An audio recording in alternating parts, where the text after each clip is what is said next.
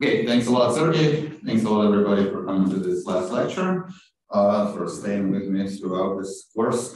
Okay, so as I said yesterday, I will continue talking about linear programming a little bit. I will talk about some related problems. I will show some applications of linear programming to minimizing of energy integrals, and not just discrete energies, and some effects that are related to this, in particular discrete minimizing measures. And then I will talk a little bit about almost orthogonal methods. Okay, so this is the plan. So just to remind you, this is our setting. So we consider discrete energies of this type. Okay, and I will usually, although not always, normalize them so that they are compatible with the definition of energy integrals, okay, for arbitrary probability measures. Okay, and most of the things that we will discuss will be on the sphere, although there will be some cases when this will be in the projective space or even in RD and so on. So, but we'll mostly deal with the sphere for now. And now let me recall the result with which I essentially ended yesterday. And this was at the very end of the lecture, so it was a little scrambled. So I want to go over it quickly again. So this is the universal optimality result of Kohn and Kumar, which is a very nice application of the linear programming method, which says the following: that if you have a configuration on the sphere, which is a 2m-1 design and an m distance set, there are m different distances between distinct points, then it's universally optimal in the sense that the discrete energy of this type is minimized by this set among all n-point configurations, all configurations with the same number of points, for all absolutely monotone functions f. Absolutely monotone means that all derivatives are positive, non-negative.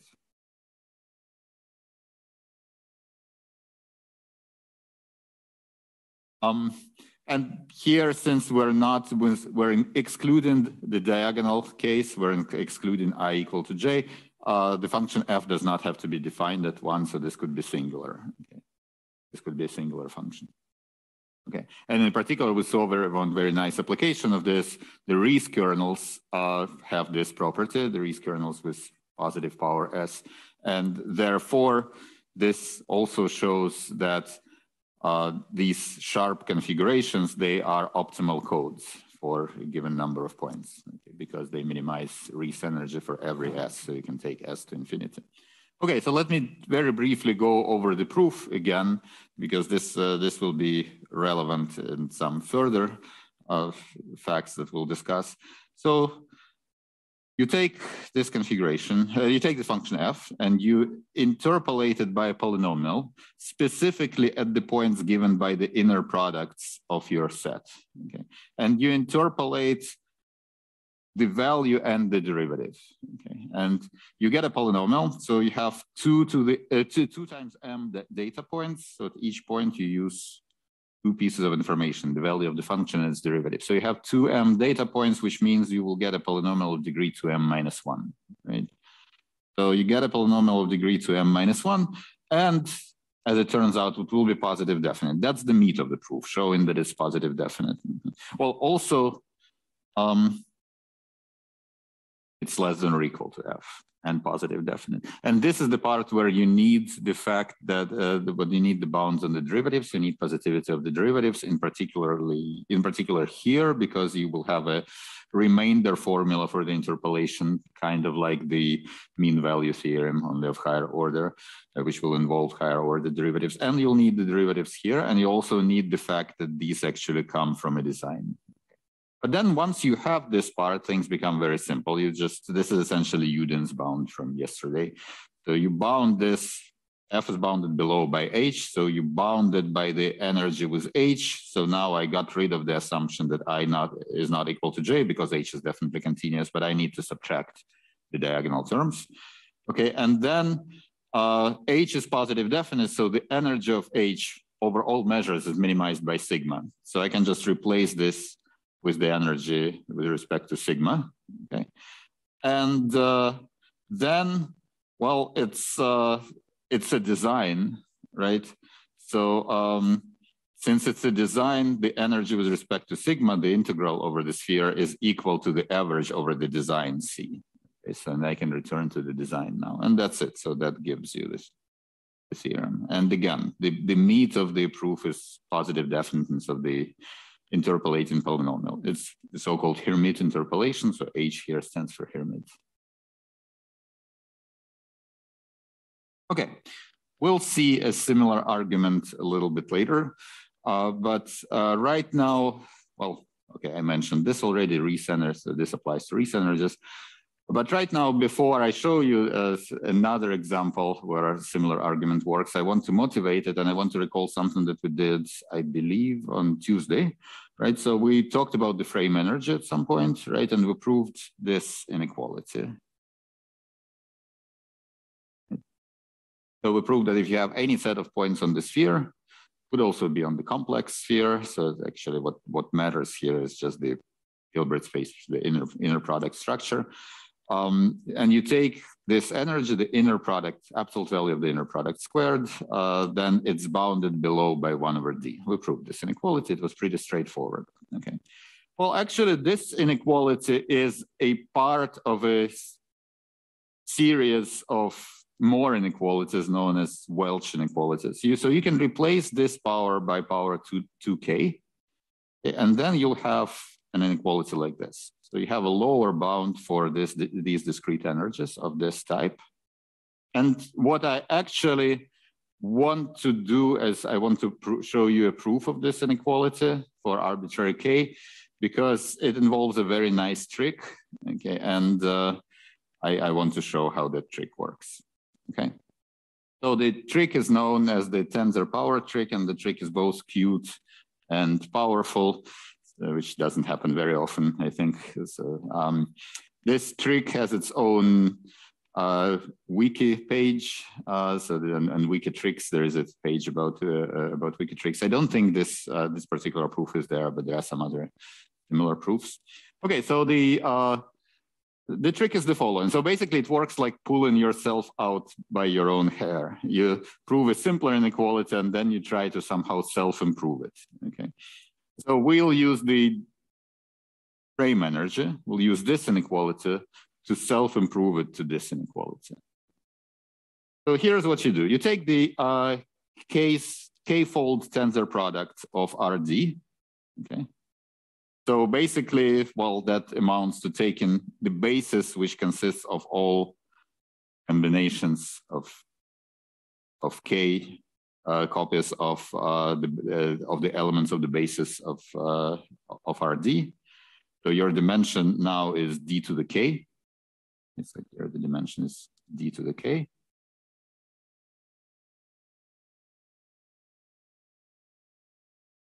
Okay, and then in this space, the inner product can be defined. Well, you can define it as a regular inner product with dot product with this basis, but for simple pure tensors, it's easy to check that it will be exactly this. Okay. So in particular, if you take a fixed vector, so take one of our vectors from our collection and take its tensor power with itself, k time, its k's tensor power, then the inner product of these two guys will be just the inner product of the I and the j to the power k. Okay. All right. So then if I want to write this sum here, it just equals the sum of the squares of the inner products of these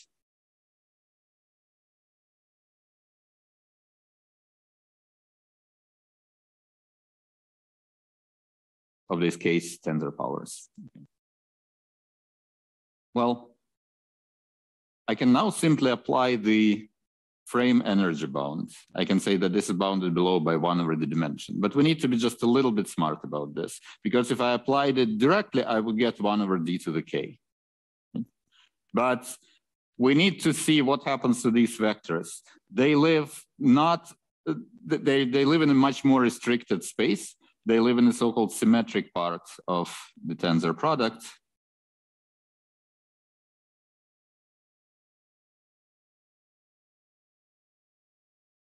Okay, that means that, well, their coefficients do not depend on the order of these indices. They depend just on the set of the indices.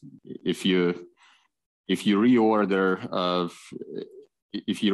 the set of the indices, the coefficients will be the same. Okay, so really the dimension of the space where these guys live is much smaller, and this dimension is exactly, it's the number of different multi-sets that you can obtain from here. So it's exactly this.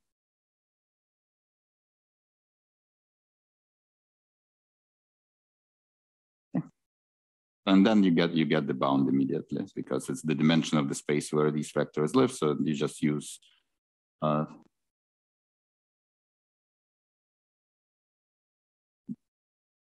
the frame energy bound. Okay.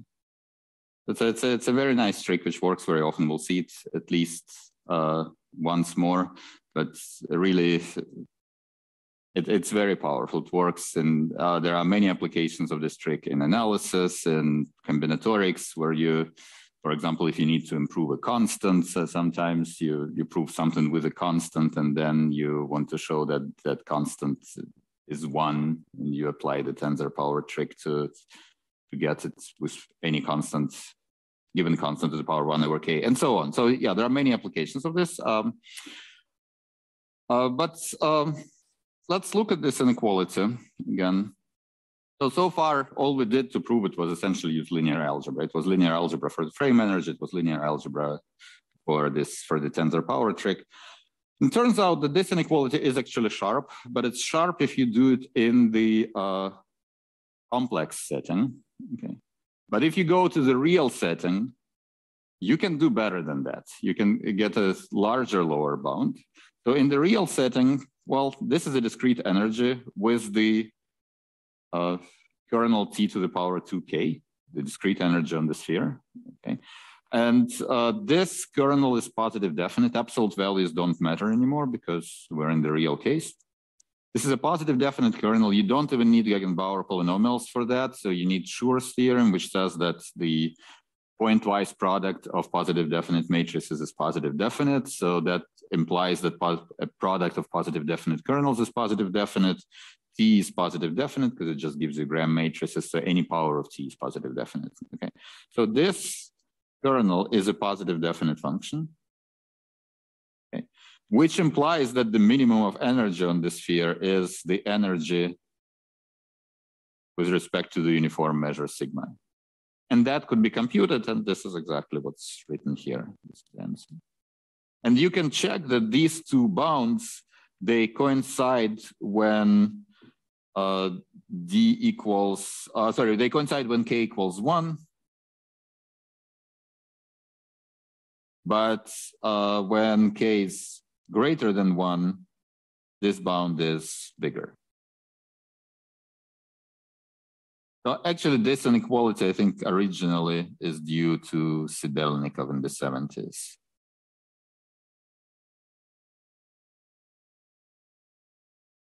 Right, so you have, the Welch inequalities for higher k is only sharp in the complex case, but not in the real case. In the real case, you can do better. And actually, the Welch inequality here, this is also exactly the value, the right-hand side is exactly the value of the energy integral with respect to the uniform measure, but on the complex projective plane, or in the complex sphere, if you want. You can interpret it this way.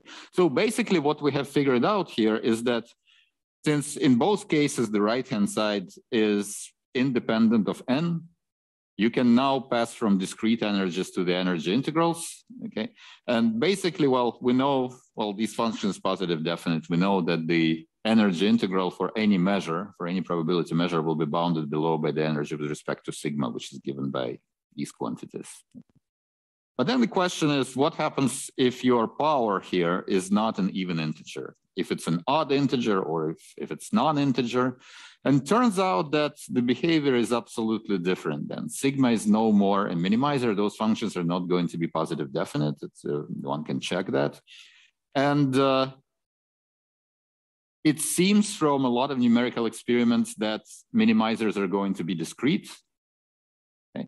And in particular, in some cases, we can prove that they will be discrete. So this theorem here is due to myself with Alexei Glazerin, Ryan Metzke, Josiah Park, and Alex Vlasuk. And the theorem goes like this. So if I take this kernel, t to the power p, where p is not necessarily an even integer, okay, and if there exists a tight 2m plus 1 design on the sphere, okay, then this design minimizes the energy integral over all measures for the whole range of p's between the two consecutive even integers. And so that's what happens in this case. So the minimizers, well, at the endpoints, sigma will also be a minimizer, and there will be a lot of other minimizers also.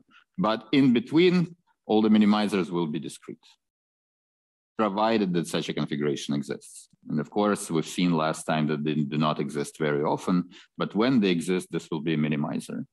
And the proof, well, let me just show it in the case of the, I'll sketch the idea in the case of the icosahedron, and then I'll show a more general theorem with almost full proof, well, modular some facts. So let's think about the icosahedron, for example, which is a tight 5 design on S2. It has 3 different distances, -1 plus or minus 1 over square root of 5. So m equals, well,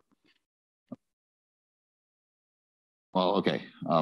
I wrote 2m plus 1 here instead of 2m minus 1. So let's okay, and you also have, I will also need to interpolate at 1. So this is one difference with the case of discrete sets with fixed n.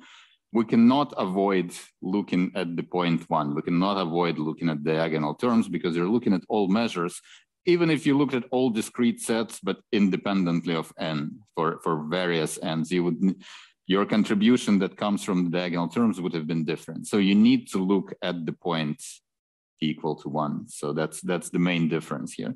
But other than that, well, in this case, you can interpolate by even polynomials because your kernel is even. So you would interpolate by even polynomials. You would interpolate at plus minus 1 over square root of 5 and at plus minus 1. So you'll use Hermite interpolation again. Again, you would use 2 data points here to make sure that it doesn't cross, that h doesn't cross, that it just touches. Okay, and you would use 1 data point here because here you don't care if it crosses. So you use three data points, and you're only doing even polynomials. So you would get a polynomial of degree degree 4, right? You have constant t squared t to the 4th. Okay, and icosahedron is a 5 design. So, so things would work. All right. Let me show you a more general statement from which this theorem actually follows. Okay, and here, once again, here positive definiteness is, H is positive definite, and that's the most complicated part. Of course, if you're proving it just for one function, you just compute, expand into Gegenbauer polynomials, or in Jacobi polynomials if you're doing it on the projective plane, and you get the result. But if you're doing it for the whole class of functions, notice that this theorem also encodes some universality. It tells you that for this whole range, you have the same minimizer among all probability measures.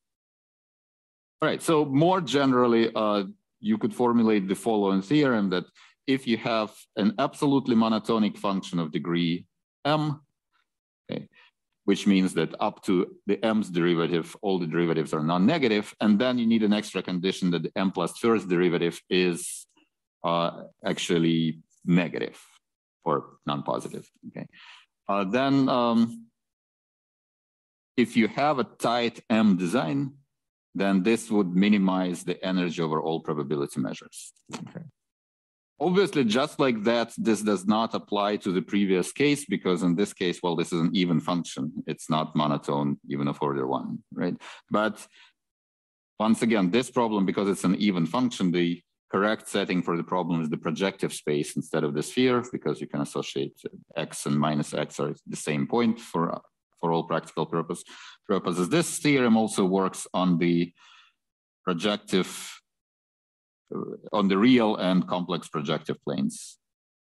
We would need to define what tight designs are there. The idea is the same. They are designs for which the linear bound is sharp and for which, well, you can equivalently define them as designs with the minimal number of distances.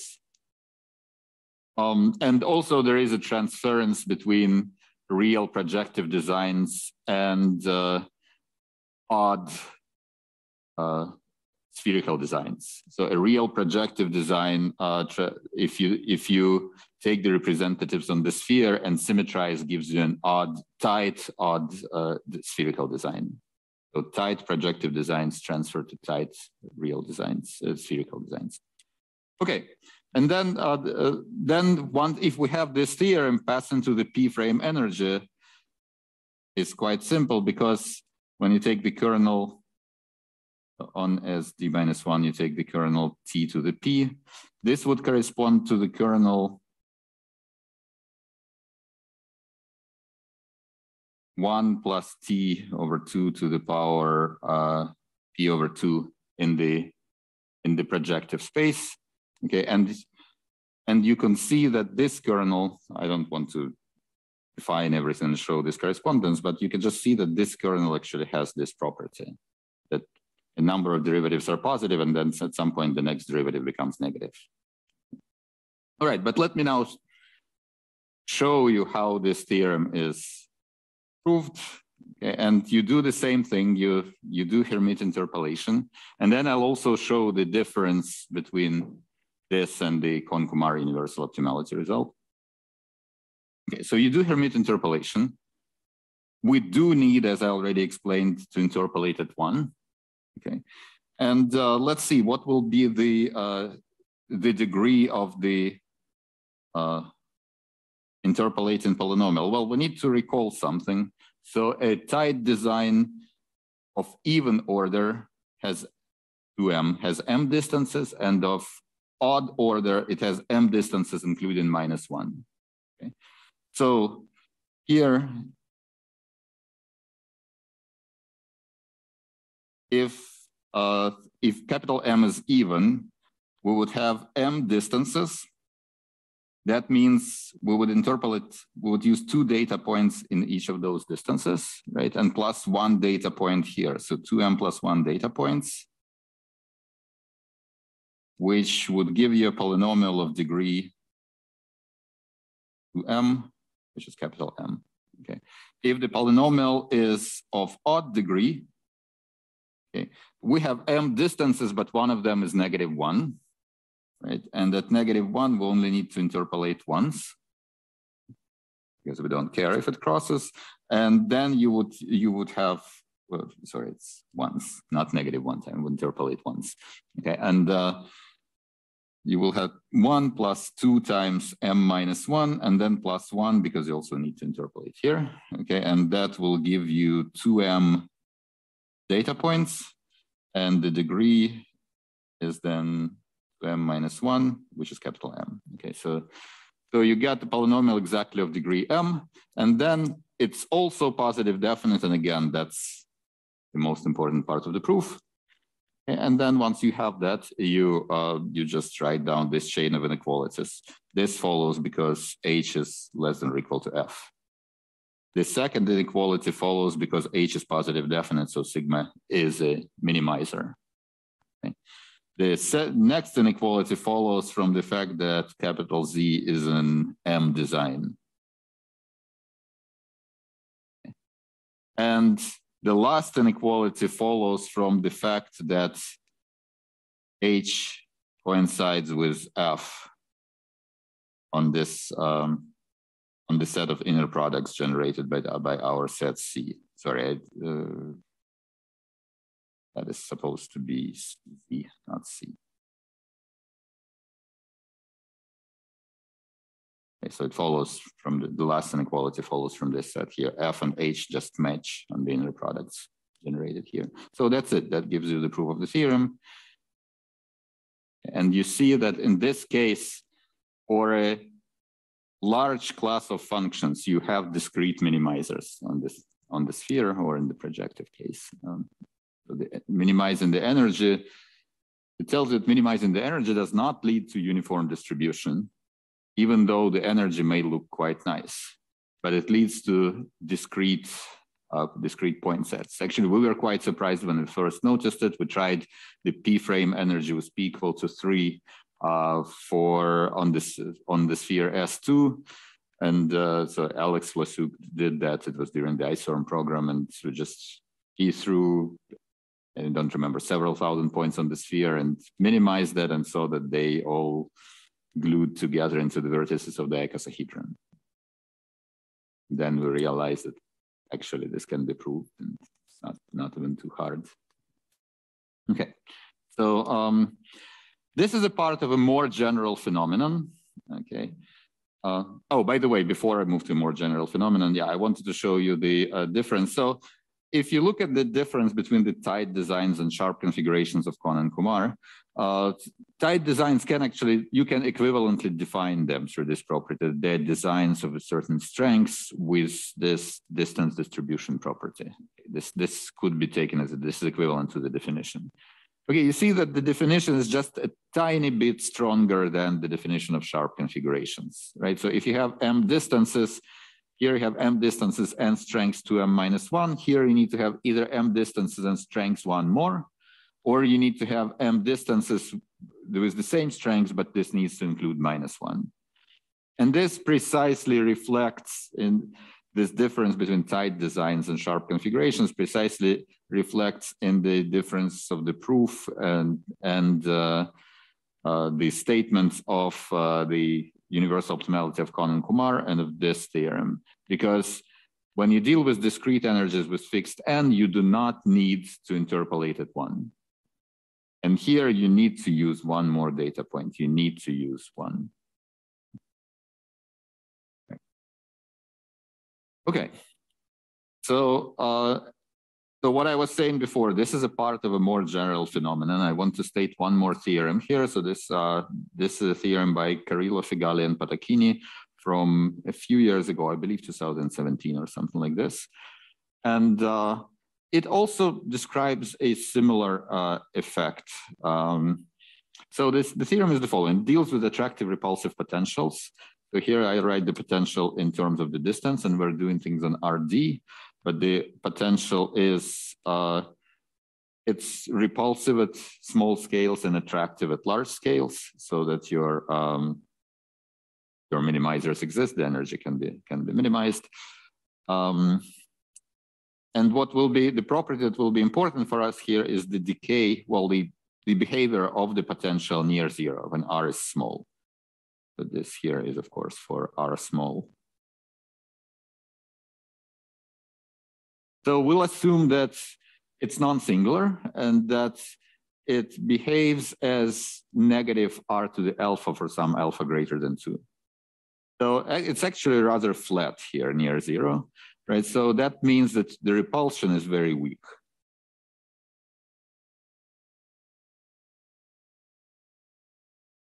All right, so the result that they proved is the following, that then if you take this energy integral and minimize it over probability measures on RD, minimizers are discrete.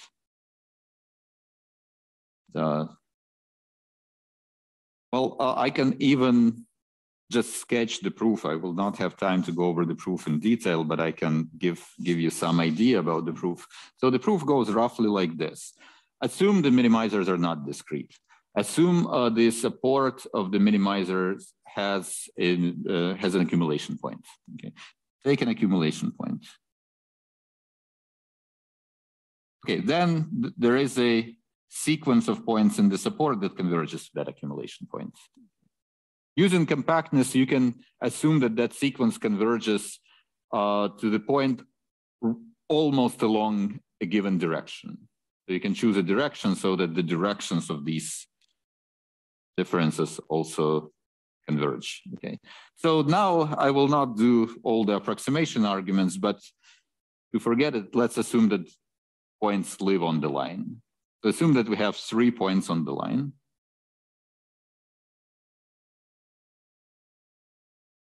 So let's say we have points A, B, and C. Assume that everything lives on the line, so you can make this, as you approach the accumulation points, you can make these different distances R1 and R2 very small. Okay, now we need to remember one fact that we talked about a couple lectures ago. If mu is a minimizer, then the kernel is conditionally positive definite on the support. In particular, it has to be conditionally positive definite just at these 3 points. Okay. Right. Well, so you can just take the measure, concentrate on these 3 points, play around with the weights. And if you play around with the weights and optimize, you can prove the following inequality.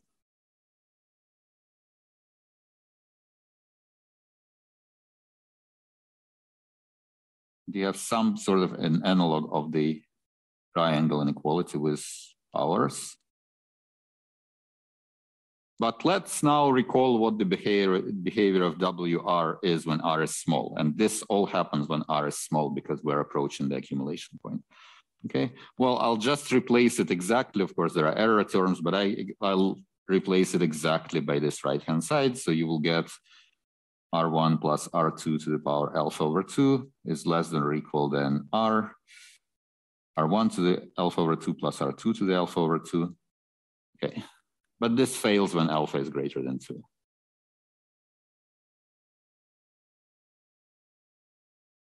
Of course, this is not the proof. The proof, the details take some pages, but you need to carefully do all the approximation arguments. But this is the main idea of the proof.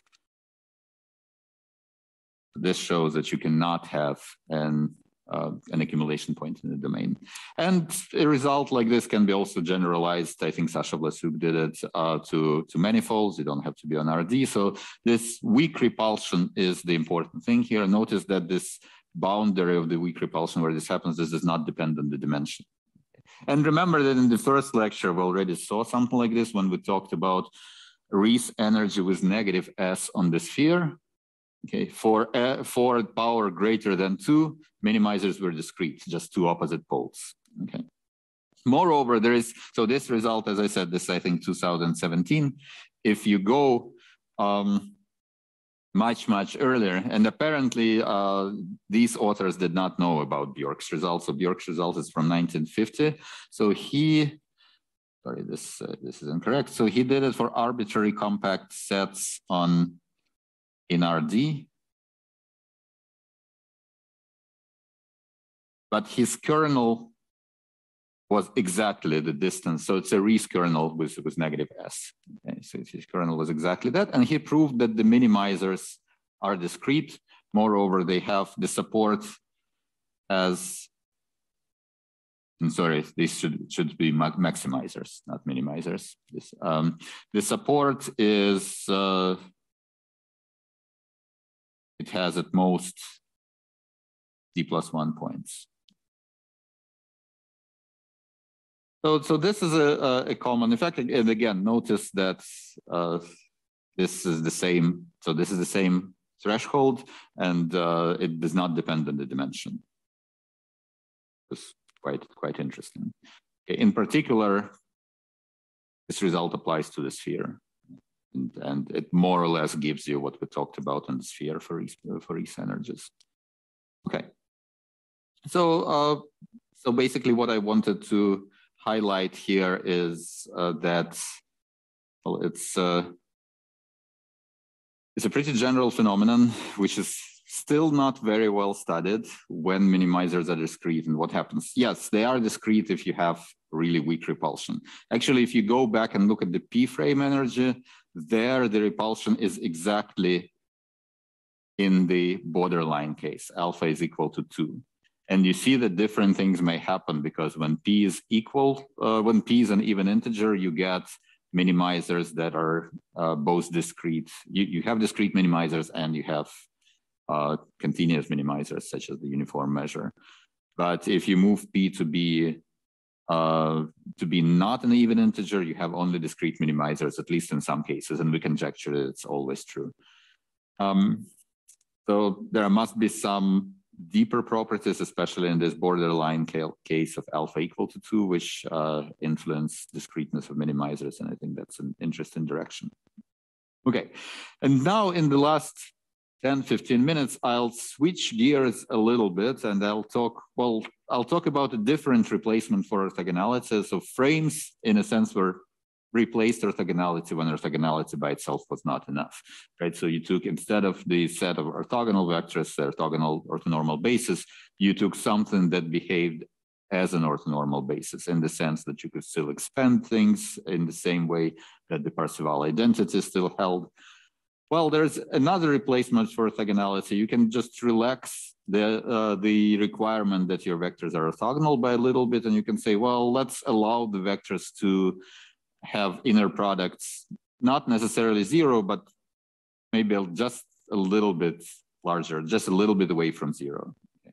And then it's a natural question how many such vectors you can have, and I want to briefly discuss this problem. This is very well known, so I'll sketch the proof of this inequality. So if you're in d dimensions and you take n unit vectors, which are almost orthogonal up to epsilon, then the number of such vectors is, if epsilon is fixed, then it's exponential in d. So it could be written also as 1 over epsilon power d squared. Sorry.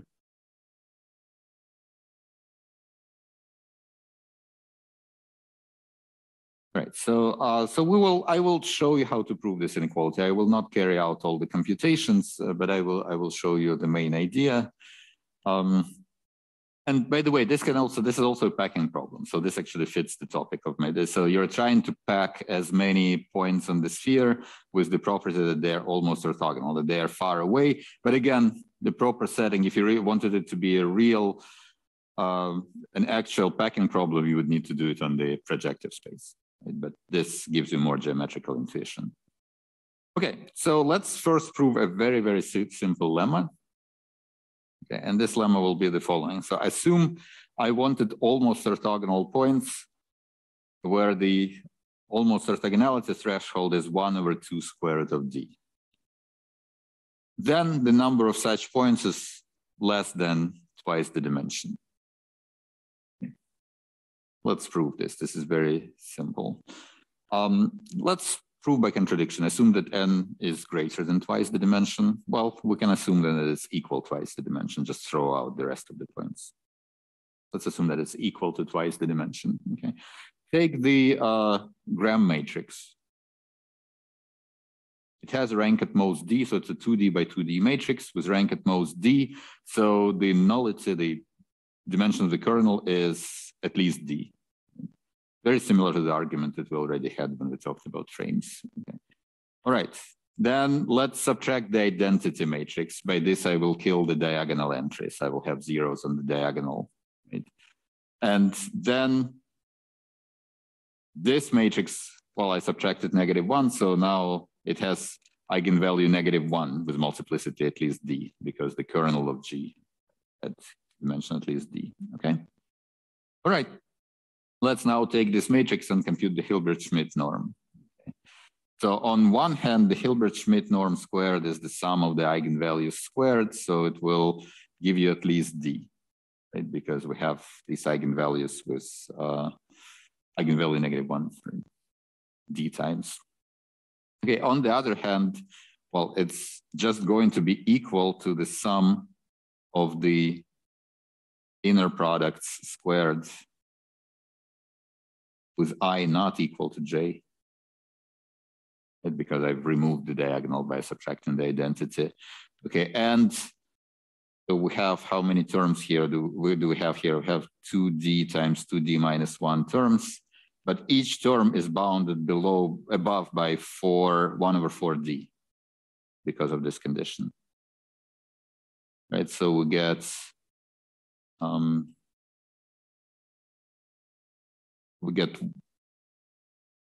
d, if you multiply this out, minus 1/2. And you get a contradiction, right?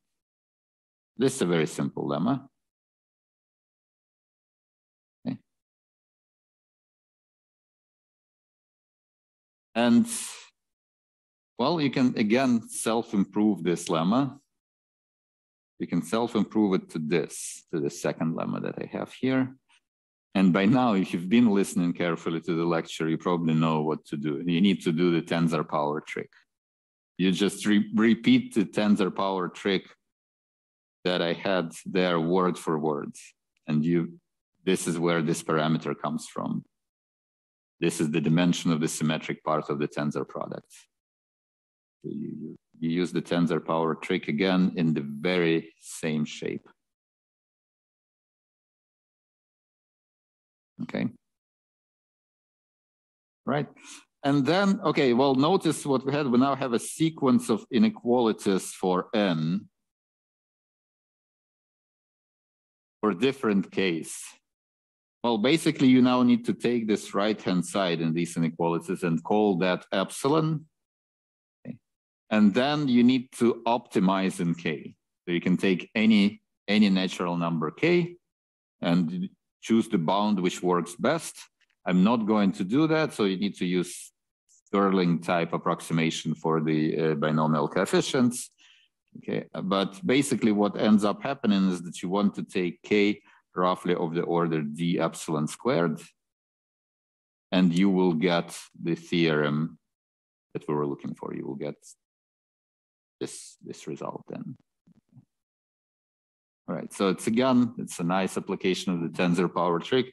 You proved a very simple inequality, then you pulled it up by just taking tensor powers, and you get a very general sequence of inequalities, and then just optimize.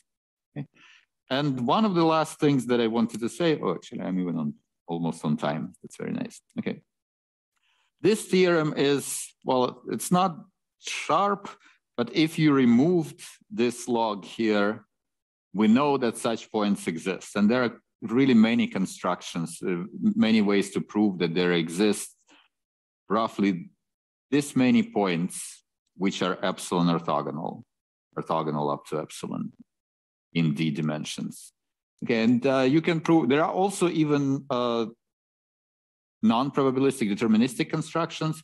There are also many probabilistic constructions. Probably sort of the most general is the one coming from the Johnson-Lindenstrauss lemma. And I will just briefly explain it. I will give you an idea. So Johnson-Lindenstrauss lemma is a very famous statement, which I will state here somewhat imprecisely. But basically it says the following. Assume you take a set of capital N points in some very large dimension. Doesn't matter. Actually, the dimension will not matter. Okay. So you take any configuration point in any dimension. Then if you take d roughly of the order, and by this I mean that there is some absolute constant here, and I think something like 8 works. So if you take d of the order log n over epsilon squared, then there exists a function from Rm to Rn, and it can even be taken to be linear, okay, which, if you restrict it to your configuration of points, is an almost isometry. Isometry up to epsilon. So by this I mean that it preserves distances up to factors of 1 plus minus epsilon. Okay. So distorts distances at most by 1 plus epsilon and at least by 1 minus epsilon. So it's an isometry up to epsilon between points of x. Okay.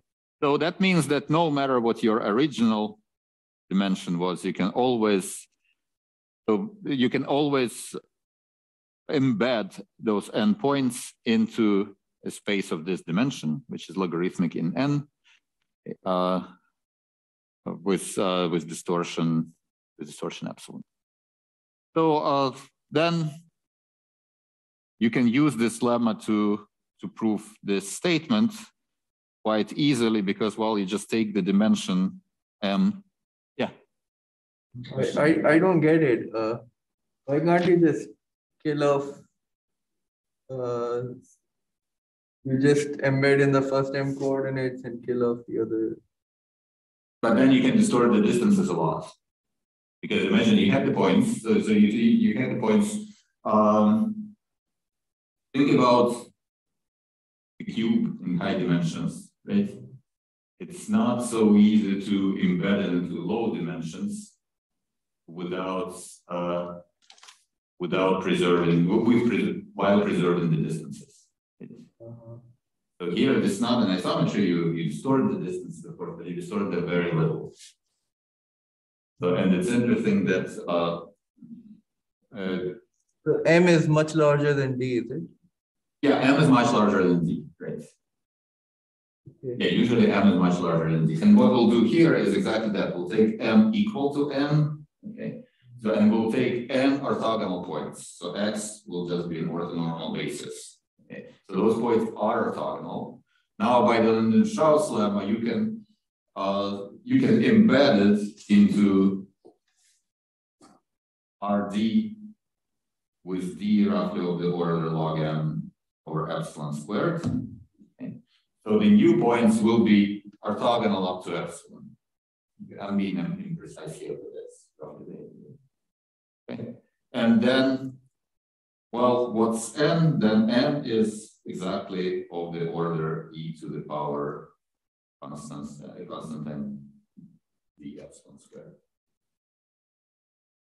There are other ways to do this, and as I said, there are even some deterministic constructions that allow you to do it. But I think this is a very nice general argument. I will take just a couple more minutes. I apologize, maybe one or two more. So it's interesting that so what happens is the following: if you want to take n orthogonal, if you want to take orthogonal points in d dimensions, you can of course take at most d. So that's linear in the dimension. Now, if you're willing to give a little bit of error epsilon, some fixed epsilon, and then if the dimension grows, dimension becomes large, then the number of points that you can construct grows exponentially in the dimension. So it's an interesting, it's very trivial, but interesting fact that now if you want all the points to have inner product strictly less than minus epsilon, so assume you take some positive epsilon and you take a set of points in the sphere such that the inner product between all of them is less than minus epsilon. So they are more than 90 degrees, more than pi over 2 apart, more than pi over 2 by some fixed amount. Okay. Well, then the question is, what's the number of these points? Turns out that in this case, the upper bound is independent of d, depends only on epsilon, and it's very, very simple. So you do the following. Let's look at the sum of all these vectors squared. This is a non-negative quantity, of course, but also you can square this out and you will have, first you'll have n, from the diagonal terms you'll get n, right? From the non-diagonal terms,